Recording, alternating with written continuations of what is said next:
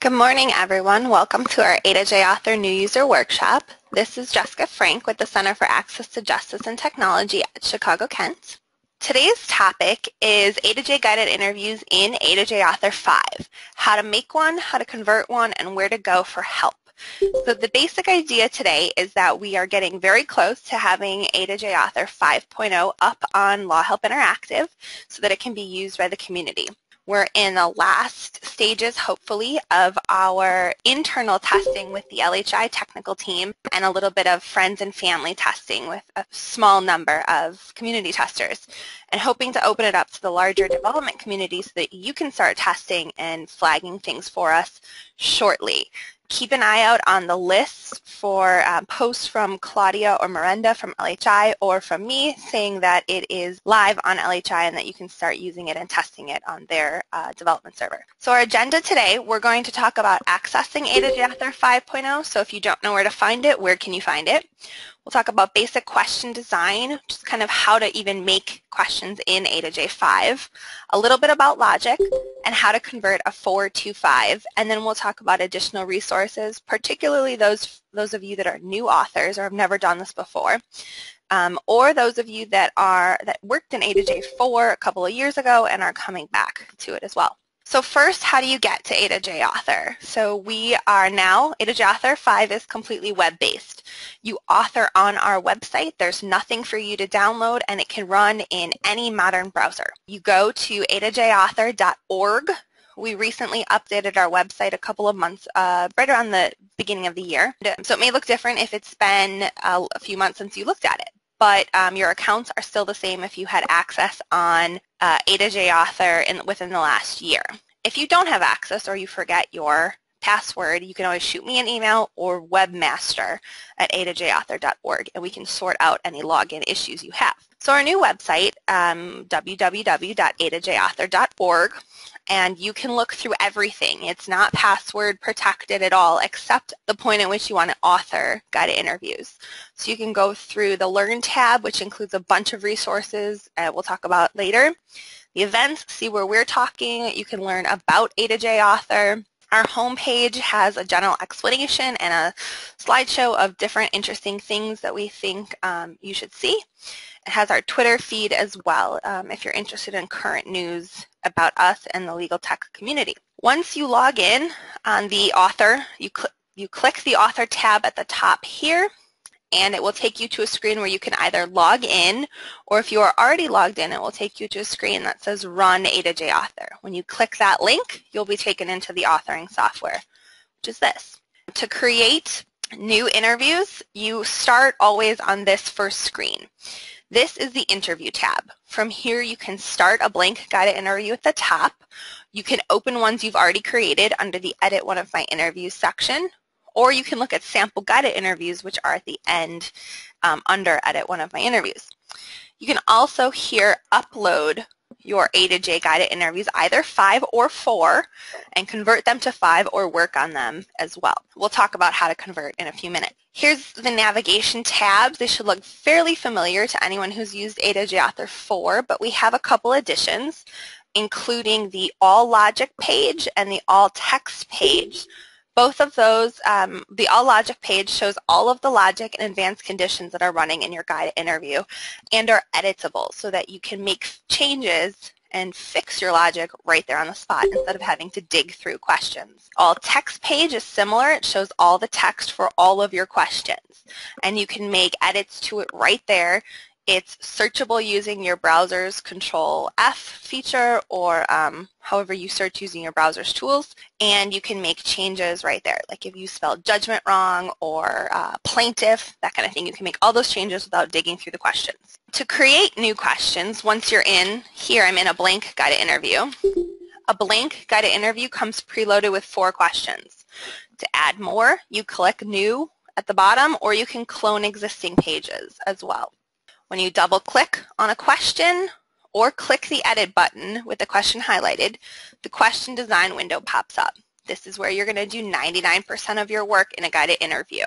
If you want more information, because I'm kind of going fast through this, we have specific training materials for how to design questions if you're brand new. Within the question design window, there is the page information section, which is where you designate the step, the question name, and any notes that you want to leave about this question. The step, for those of you that don't know, is kind of the big outline header. So you can have up to 12 steps, and they guide your end user through the big picture issues. The question names themselves are visible to the end user, so your question names should be something like 1-introduction, or explain a little bit at least to your end user about what question they're on. Give them a little bit of context. In the question design window, you can also edit the question text, add audio here, and learn more. The text box itself, once you click into the question text area, allows you to embolden, italicize, add hyperlinks, or pop up. We also have indenting on here. It's not showed up on this screenshot. You can indent within the question as well. This allows you to edit the text of your question. If you kept scrolling in the question design window, you would see the learn more question prompt, the learn more answer. So the prompt is what the end user thinks, the little bubble over the end user avatar's head. The learn more answer, or the help, is what the guide replies to the end user's question when the end user clicks learn more. You can either have that as text, graphic, or video. So the help style, you would select either text, show me graphic, or show me video. If you selected show me graphic or show me video, a little yellow window would pop up and you would be able to upload files, similar to the blue upload buttons that are under text audio and help audio. You can add audio to the question of your text and to the help itself, so that if your end users are visually impaired, that they have the audio there running along to help them. This section is also where you put the counting variable if you are doing a repeat loop. We have a whole separate training on repeat loops that you can find on our YouTube channel if you want more information on that. Here's an example of a learn more. The question, the guide avatar says, in what county are you to file this petition? Gives a list. The end user thinks, where should I file this petition? They don't know which one to pick. They clicked learn more, then they would be given more help that you put in to help them answer that question. Here's an example of show me graphic and show me video. The video I have here is kind of far away and small. I didn't optimize it for the show me graphic or the show me video, but you can have a video here that plays, and you can also have a graphic here as well, similar to how you could in A2J Author 4. The ways to gather information from your end user, one of them is fields. Fields allow your end user to tell you things, to type something in. We have you can have multiple fields. You can add and delete fields. The field type, which we'll talk about in a second, the field label, what variable is associated with this field, whether it's required or not, and if they don't answer it and it is required, what do you want the guided interview to say? You can have it say something like, you must fill in your social security number to move forward, or you can just have a default reply that says you must answer this question before you can move on. The label is what appears before the field in the question text. The default value, you can assign it something like, if this form is meant to be used only in Florida, you can set the default value for the end user state to Florida, and it will automatically populate with that unless they change it. You can limit value ranges for numbers, so if you want to limit the date of birth, the maximum that ever shows as 1900, 1914, anything like that, you can limit it. You can also have the minimum to something like 2014 or today to make sure that they can't pick any date in the future if you use today. You can show a calendar. You can also show a calculator for numbers. And you can require the end user to fill in an answer. And then I skipped one. You can include lists. You can either make a new list with the internal list, or you can upload external XML lists. For example, the US states.xml is a file we have on the website that includes all of the state names in alphabetical order with their 2-letter abbreviations, and so that you don't have to type in all 50 states. We already made it and they're already in order for you. So you can include that and upload it as well. There are 9 different field types. Field types are the format that the end user sees or inputs the information. So it can be text, number, date, gender, radio buttons, or checkboxes. The numbers can be formatted differently if the number is a zip code or a social security number or a dollar. You can have text long, text picked from a list, or plain small text shown here. This is an example of the date where it will include the calendar for you and the end user can select from the calendar. This is a sample text picked from a list, so your end user can choose the option that's appropriate for them. You could also ask this kind of question as a radio button as well, or a checkbox. The other way to gather information from your end user is with buttons. So you can, if you kept scrolling in the question design window, you would get to the button section. On the button section, you can add and delete buttons. You can set value, or you can set variables and the value based on a button click, and you direct your end user based on where you set the destination of this button. So if the question is, do you have children, and they answer yes, the destination would then be questions asking them about their children. If they say no, the destination question should be beyond the children questions, because they don't need to be asked children about their children, and you would change the destination there. New questions by default only have the continue button, but you can have up to 3 buttons. They can be labeled however you'd like. It doesn't have to be yes, no, or one-word answers. It can be things like yes, no, or we're pregnant. And you can use buttons instead of fields for questions with 3 options or less, or anything that doesn't require your end user to type in an answer. A button can assign a value to a variable, so if they clicked, do you have children? They clicked yes, you could set the variable have children TF, true false, to true. They clicked no, you could set that same variable have children TF to false if you use that later on in your hot docs or some other place to test logic on that.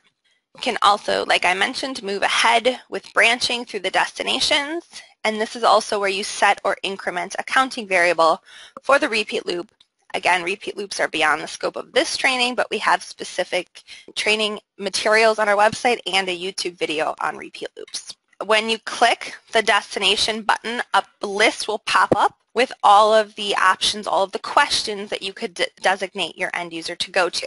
There's ones that are special branching, which are A2J specific. You didn't create them. They come by default with an A2J guided interview, like success process form, which is the very last button destination you should ever set. That takes the end user to the server to either compile with hot docs or go into your case management system.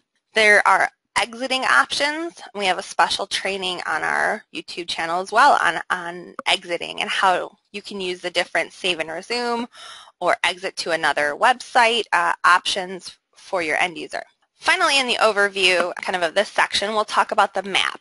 The map is basically, it's a legal concept mapping for your guided interview. It shows the flow of the entire guided interview in one place. So you can see the forest kind of for the trees here.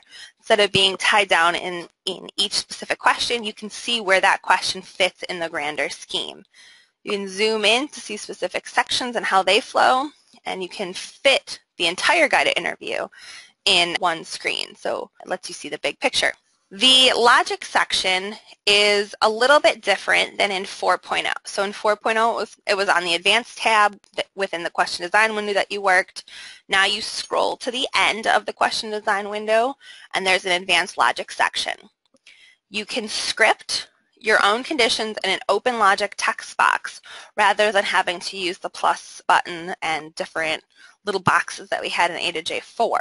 You type into this blank logic text your logic expressions, either in the before box if you want the logic to be tested before the question is displayed, or you type in the after box if you want it to display the question to the end user and then test the logic. Here's how to actually script logic if you've never done it, and it's not as scary as it may seem. Just break it down by parts. So you always start with an if, and you always end with an end if. You need the 2 caps of a logic statement in order for it to run properly. The commands, there's only 5: if, else, end if, set, and go to. Those are the only 5 commands that you can use with an A2J Author that will get you through everything you need to do in advanced logic. Always put your variables in brackets, no matter what. Put your question destination, so for a go-to and the name of the question, put that in quotes. Put any values that you want to set, so like set end user county to whatever, put that value in parentheses or in quotes. And start each new command with a new line. So hard return, hit the enter button on your keyboard. So if should be on its own line, else should be on its own line, end if should be on its own line, same for set and go to. Each of those needs to be on its own line. So one of the ways a condition can be used is to set a value for a variable. So in this example, I'm testing whether the number of children the user has entered is greater than 1. So if number child NU, which is the variable that holds the value the end user has told me they have when I ask the question, how many children do you have? That is greater than 1. Set a new variable, child or children TE, a text variable, to the word children. Else, so if it is less than 1 or equal to 1, set child or children TE to child. So if they have one child, set it to child. If they have more than one child, set that same variable to children. Then I can use that child or children TE later in another question to say, what is the name of your children's father? Or where do your children live? Rather than saying, where does your child/children live? Here they've already told me how many kids they have, so I'm going to personalize their guided interview further by using the correct noun. The second way to use logic is with conditional branching. So A2J Author routes the user to a certain question based on information they've entered. So if, in this example, if their date of birth converted to an age, using the age function, is less than 18, I want to take them to a page that says, I'm sorry, you don't qualify because you're too young. You can only use this form if you are over 18. Otherwise, else, go to whatever the next question is. In this case, it's to-notice date, and always end if. So here, if the end user enters their birth date and it indicates that they are under 18, they're taken to a sorry, you don't qualify question. If they're over 18, they're moved on, and I don't actually have to ask them 2 questions. I don't have to ask them their birth date and then if they're over 18. Or I don't have to ask them if they're over 18 first, and then later on, if they are over 18, ask them for their birthday. It's one less question for your end users that are meant to fill out this form to actually have to fill out. Again, making it easier for your end user using simple back-end logic that you can work through and create. Conditions are evaluated in the order in which they are listed. If your condition is to leave, the A2J Author will not evaluate the rest of the conditions. So make sure that your conditions, you have them in the order in which you'd like them to be tested from top to bottom. And each condition, as you can see here, I have 3 different conditions. Each one has an if and an end if. I could also have combined these 3 conditions into 2 conditions using an else. So if their income is greater than $35,000, set income too high to true, and go to a different question. Else, if their income is less than $35,000, go to or set their income to false, and it would branch according to however you'd set the destination button.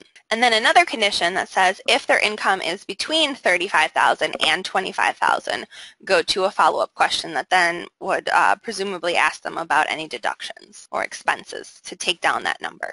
So you can combine your logic if it's based on the same if. In the first example, the same if is controlling set and go to, or you can use the word and use one line of the if to test. Any questions on logic before we move on to converting from 4 to 5? Oh, I see a question. Eric, I will unmute you. Go ahead, Eric. Hello. Thank you. Earlier you said values in quotes, but I see in your example if the income new is less than $35,000, is that $35,000 not a value? And then also on the set the TF to true, do true and false, those aren't values that need quotes? I'm just trying to make sure I know. Oh, you're right. Actually, that is working. Yes, it is a value. The if line doesn't, when it's evaluating it, it doesn't need the quotes. Sorry about that. I should have clarified. And true and false don't need quotes, apparently. Sorry about that. If you're setting it to something that is more than one word, I would make sure to put quotes in. Contains basically the whole thing that you want set as the value. So just to be on the safe side, I would put quotes around everything. This is a bad example. Sorry about that. So to be safe, put quotes. Just like to be safe, put brackets around your variables. You actually only need brackets around your variables if they're more than one word, but just as a policy, you should use it all the time. So sorry about this example. Thank you, Eric, for pointing that out. So how to convert from 4 to 5. It's actually super easy. Things to note, though. You can only convert forward. You cannot take a 5 and backwards convert it to a 4. Your 4 file would still exist, so even after you convert a 4 to 5, it basically just creates a new file that is a 5. So if you did want to work on your 4 in your downloaded version of A2J Author 4, you still could. You just can't work on a file that has been converted to a 5 and rebring that into A2J Author 4. So this is my interviews tab. I've logged into A2JAuthor.org, hit the Run A2J button, and I'm taken into this interviews tab. At the very bottom, there is a button called Upload A2J Guided Interview. When you click it, it will pop up a folder that lets you search within your computer, and you can find that .A2J file. Click Upload, and it will pull it into the list of your existing guided interviews. You may need to refresh your browser to make sure that it's taken to your list, but then you can search either by the name of your interview or by the date that you uploaded it using Control F to search your browser. And that's it. And you have a 5, and it's converted. Then you need to test it. Most of the problems that are going to show up have shown up in the logic section. So the conversion process is, with A2J Author 5, is stricter in logic. 4, we let our code let a lot of scripting errors pass and still ran properly and still evaluated your conditions properly. A2J 5 and HTML and jQuery does not allow that. Things like you didn't close a parentheses or you didn't have proper brackets around your question, or you used a funny character. Things like that will now show up as red, and your logic box will be red, knowing you have an error. There's an FAQ on our website, which you can see here, that has common logic errors that we found and their fixes. Ones that have popped up recently that aren't on FAQ is null, and our null doesn't work right now. If you set a value to null, it's not working properly, but we are working on that to fix it in 5.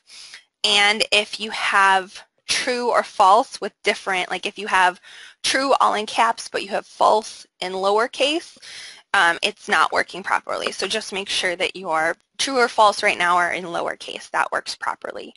But also something we are working on fixing.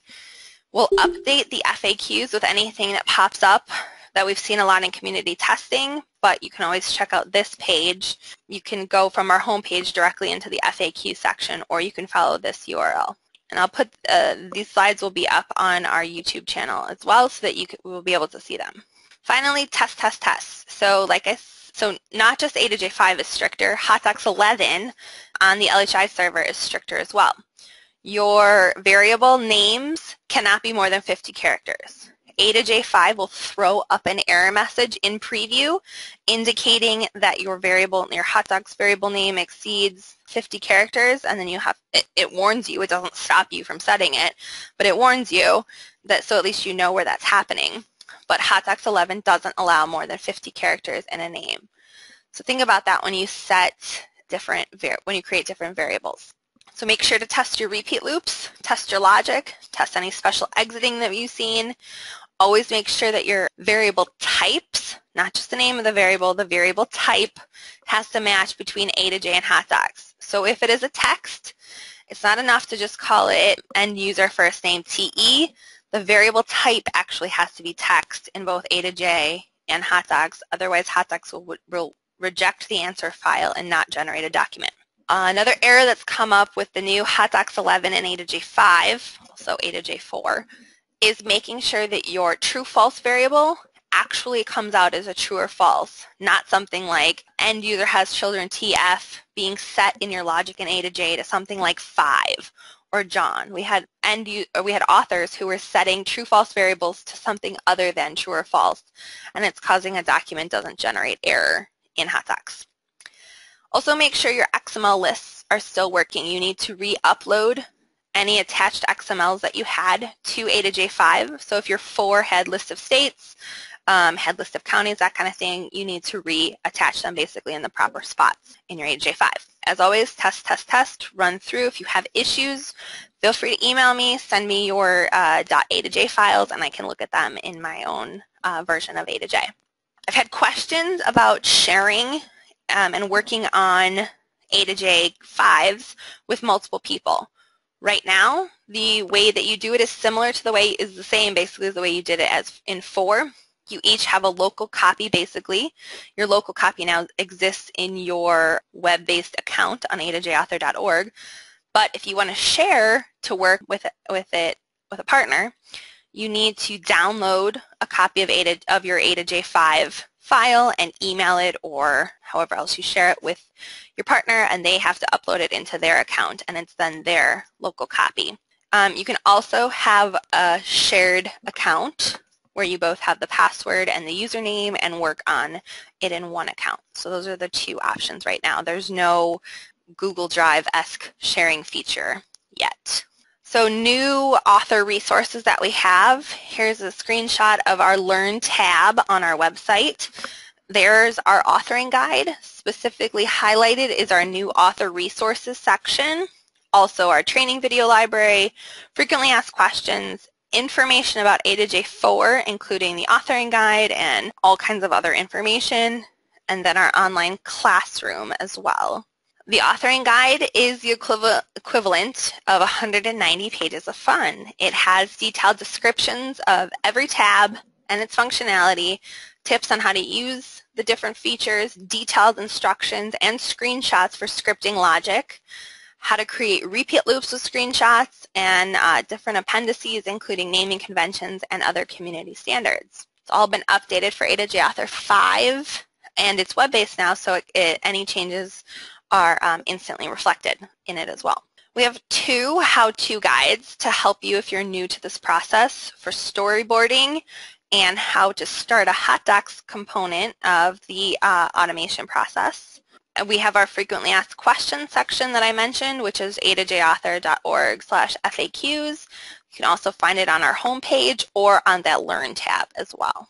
There are 42 videos on how to automate documents on our YouTube channel. We have 27 for A2J 4, for those of you that are still working in that. We have 7 actually on hot docs, including basic and advanced hot docs. We made those for our A2J Author schools, and we've shared them with you guys as a training resource. And there are 8 on A2J Author 5. When I post this video in the next week or so, it will be 9. And then we have a sample exercise that I created to teach you how to automate a document in Hot Docs 11 and A2J Author 5. And with our students testing it, they learned how to do both in about an hour. So you can find it on that new author resources page under the Learn tab, or you can follow this URL to go to that new author resources page as well. And it's called the Sample A2J Author and Hot Docs Exercise. As I mentioned, we'll be transitioning soon to A2J 5 on the LHI server, so you can get started right now updating your A2J Guided Interviews from 4 to 5 and working through any of the logic issues or changes that you want to make before you can load it on the LHI server. It'll be good if you get started on that so that you're not, so that once we get the community environment open on LHI, you can start testing and raising any issues for us as well. And any time that you're working in A2J and you have questions, my email is here. Just send me your .A2J file, which you can get on the Publish tab within the software, and let me know what browser you're using or what OS. There's also a Contact Us with Technical Problems web form on our website as well under the About section, so you can send that to us as well. Thank you all for coming and attending today, and I will see you next month with our next training. Thank you.